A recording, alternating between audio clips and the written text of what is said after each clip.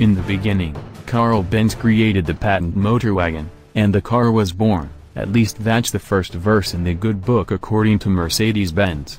2 years ago, Hyundai announced its own creation story, assigning the Genesis name to a new line of luxury cars that would be sold by Hyundai dealers. Rid of both the Hyundai nameplate and that brand's everyday affordability emphasis, Genesis aims to be a fresh alternative to the 100-year-old premium labels.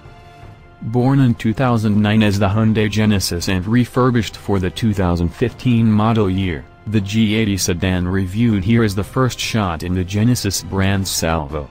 Add to that a larger and all-new G90 flagship sedan and at least 4 more models to arrive by 2020. The Genesis mission is invading the money zone where Acura, Audi, BMW, Cadillac, Infiniti, Jaguar, Lexus, Lincoln, Mercedes-Benz, and Volvo earn lucrative returns on their parent company's investments. Premium and Ultimate.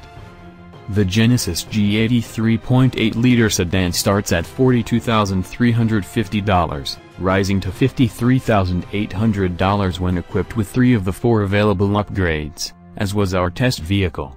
An all-wheel drive system called Track cost $2,500. A premium package containing a 2-panel sunroof, upgraded audio, front seat ventilation,